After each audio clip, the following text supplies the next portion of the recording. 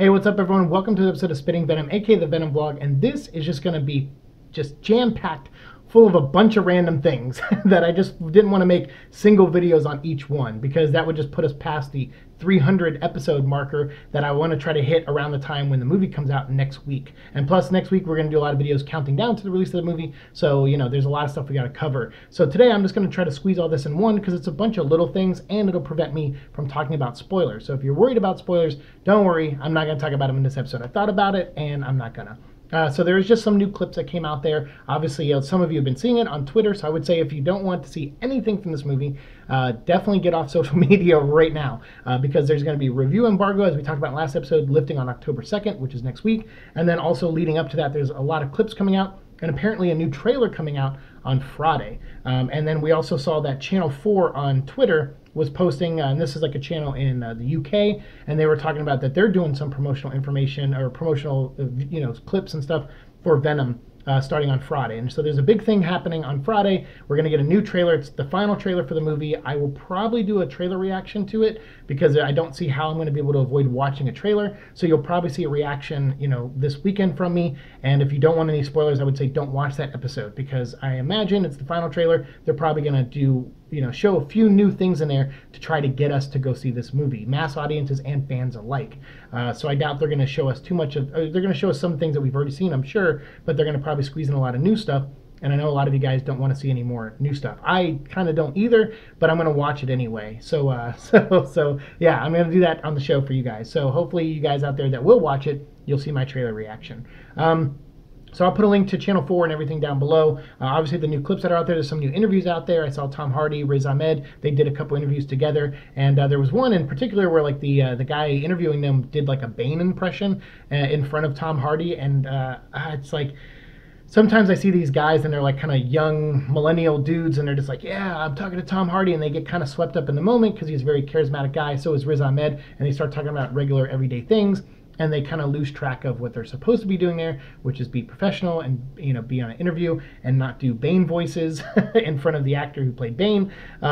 It just, we talked about that. Go back in earlier episodes. I called a couple journalists out and reporters out for the way they behave around other people. And it's like, I get it. You get a little starstruck. You get a little lost for words. You kind of mumble and ramble and stuff. I totally get it. But try to keep your composure and don't do stupid things. I'm sure Tom Hardy ultimately didn't care. But for us fans, I know it was like, for me, when I watched it, I was like, oh, dude, like, come on, man. So anyway, yeah, that aside, that little rant aside, there's a lot of stuff coming up too. Walmart is doing a big thing. I saw them post, and also the Venom movie. I'm going to put a link to the Twitter account because that's where a lot of this stuff is coming from. So again, if you want to avoid spoilers, stay away from the Venom social media account because they're just dropping clips and information left and right. But Walmart did talk about how they're releasing the Funko Pops today. I think they came out now, so you can pick them up. I think the Ghost Rider Venom is the exclusive one at Walmart. I kind of want that one, to be honest with you. I'm not a big Funko Pop collector, but Ghost Rider and Venom mixed together, that's awesome. And I saw, I think it was Reese or someone the other day posted that they're like, oh, did you know, like, fun fact about Venom, he's immune to Ghost Rider's penance there. And I love that because we talked about that in the show before, how that happened in the Web of Venom crossover event. And I really like that. It was a power of Venom's that I forgot about. And the alien symbiote cannot be affected by a creature from hell. And so I thought that was really cool. It's a neat little Venom trivia, and I'm glad Reese put it out there. So that was awesome of Reese. And then also there's some DVD covers. Some people posted a week or two ago a shot of the Blu-ray of Spider-Man Homecoming, and it had Venom like symbiote wrapped around it. Well, apparently this is marketing for the movie. So a lot of movies that Sony put out there and that they worked on and distributed and stuff, like the Underworld movies and things like that, they are wrapping those DVD cases and Blu-ray cases with Venom symbiote stuff. So it's just like a promotion, kind of what Deadpool did, where he inserted himself in a bunch of classic movie posters. That's kind of what they're doing here with Venom. So they're just going to put symbiotes on all the stuff. Doesn't look too exciting to me. I probably won't buy any, although it wouldn't be bad to own, I guess, some of the Underworld movies. I haven't seen all of them, so maybe it'd be interesting to watch all of them in order at some point. So yeah, that's coming out, and that's already out now, I think, from Walmart. There's also the comic book tie-in. The social media has been pushing that a lot. So if you go and follow them on Twitter, @VenomMovie, you'll see links to the comic book if you haven't read it yet, and the information of AMC giving them out on opening weekend if you buy a ticket at AMC theaters, participating AMC theaters. Another thing I saw that coming out Friday is that because I retweeted it. The Venom movie said, hey, if you retweet this, like let Eddie Brock know that you support him or something like that, and you'll get some information. And then so I retweeted it, and they hit me back with, do we have a deal? Like they have like one-liners from the movie, from the trailers that we've seen so far, and they'll tweet you back with, do we have a deal, or some other lines in the movie, and it'll say, tune in on Friday for a special ticket offer for the movie. So I'm really curious what that's going to be about, what the special ticket offer is. So I haven't bought my second Friday ticket yet. I got my midnight showing on Thursday tickets, but I haven't bought my Friday ticket yet. So I'm going to wait and see what this offer is, and I'll probably use that offer to buy my Friday ticket if it's something like a poster, or if it's something else. So make sure you keep an eye on the Venom social media, especially the Twitter account on Friday, because they're going to be putting ticket information out there. I think their Facebook and Instagram will probably do that too. Another thing is the Talent House contest, the one that was, everyone sent in their posters. They announced their winners, so I'll put a link down below so you can go check those out. I couldn't get the images, rip them from the site, so I could show them to you guys and shout out those artists. I was unable to for the way the website's designed, but that's okay. At least I'll put the link down below so you can go check it out for yourself and scroll through them. It looks awesome. There's a lot of great pictures and posters that were made, and some of them that didn't follow the rules. I think the rule was like have Venom fighting Riot, but I think when they got a lot of submissions that didn't have that, they were like, all right, we'll just pick the best ones, like whether they have Riot in it or not, or the battle in it or not. But there are a couple in there that show them fighting, but most of them are not of a fight going on, and they're just like really cool artsy posters. One I really liked, it was like Eddie Brock, and his shadow on the wall was the Venom shadow. I actually kind of like that one. That one was pretty cool. Very simple, but I felt very effective. So those will be art prints that will come out to promote the movie as well. And they upped it. They were going to pick 5 winners. They ended up picking 10 winners. So that's really cool. More people got their art out there and noticed. But then even the people that didn't win, they're still featured on the website, and you can still check out their stuff, and their names are still getting out there, which is really cool. And I wish them luck in future contests, and hopefully they win those ones. And then big congrats again to all the winners as well.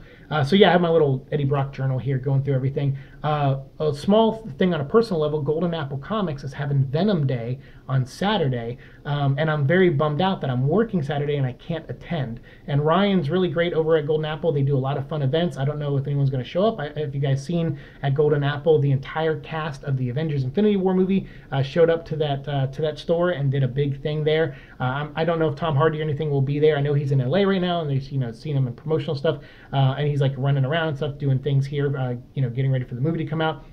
So he has been spotted in LA, so I don't know if he'll stop by that event. I don't know. It would be awesome, but I don't think so. But that would be great if he did. And so hopefully anyone out here in the LA area, if you get to go, record it, film it, send me any footage, and I'll feature it on the show for sure, because unfortunately I can't go and cover it myself. I apologize. Just, I got to be professional at my job and work when they need me to work. But that'll be really cool. So Golden Apple Comics, link down below. Check them out. Their link is always down below. They sponsor the show. So big shout out to them for doing a Venom Day. And they have all those cool Venom posters outside leading up to the store, which is just going to be fun. So you'll be surrounded by Venom stuff when you go there. And you can spin a wheel and win tickets to, oh right, that screening that's October 3rd next week for fans. And some press who couldn't get into the earlier screenings. So yes, that you could also win tickets to that event here in LA. On October 3rd at the Golden Apple thing on Saturday. So if you're in the area, go check them out. I think the event starts at 1 p.m. and you can spin a wheel and win premiere tickets, win posters from the movie, win a lot of cool stuff. So be on the lookout for that. Go support that comic store. They're awesome. And tell them the Venom vlog sent you and Seek sent you, and Ryan would really love that. And then also the last thing I want to talk about is the Sony Square NYC. There's a big event Sony had in New York this past week. I think it was a couple days ago, they showed off the Aibo or whatever it is, like that little robot dog, and they had like this big Sony event there. Well, Tom Hardy actually showed up, courtesy of Lollipop Theater, and I'll put a link to their Twitter account down below. This is a organization that helps patients, kids that have ailments, that are sick, that are going through a lot of really rough stuff, who are, connecting them, basically using this organization to connect them with celebrities and stars, to bring them hope, to visit them, to make them smile, and to, connect with them on personal levels and get to know them.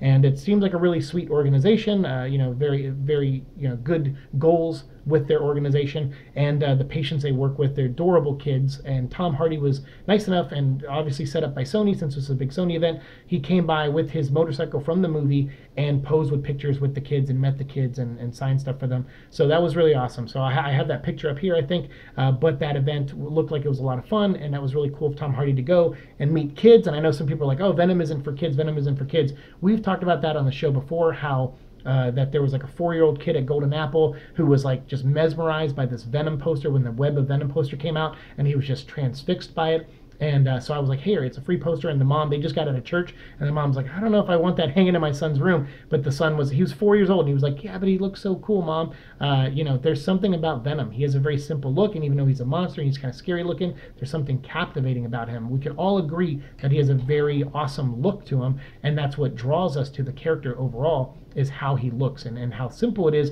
but how effective it is, and that he looks like an evil Spider-Man in a sense. But this kid was, locked on, and that seems to happen a lot. Even Donny Cates has said that when he was 3 or 4 years old, he was gravitated to the look of Venom based on the comic books his dad was reading, the Spider-Man comics where he first appeared. So, to say Venom isn't for kids, I don't know about that. He's not maybe originally designed for that, but he has become that. He is something for everyone. Everyone is allowed to have their own version of the character, and a lot of kids do watch Venom on the Spider-Man cartoons that are targeted to 4 to 6 to 8-year-olds. So there's enough Venom out there for all of us.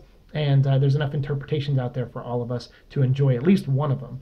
So that was pretty cool that he went and did that and met those kids. So I have that picture up, and then I have the links to everything I talked about down below. And that was a lot of information, so I have nothing else for you guys today. I'm going to go continue moving and packing up stuff. But everything else, I'm going to wait till Friday to see what the ticket offer is and to see what else the movie's going to offer, the trailer we're going to do reaction to. We'll do all that stuff on Friday, and I'll post it as soon as I can on Friday night for you guys. And then we'll also dive back into Dark Avengers, and we'll try to wrap up those storylines and those episodes before the movie comes out next week. I'm so excited. Thanks so much for watching my show. As always, let me know what you think in the comments down below, and we'll continue our conversation down there. See you in the future. Peace.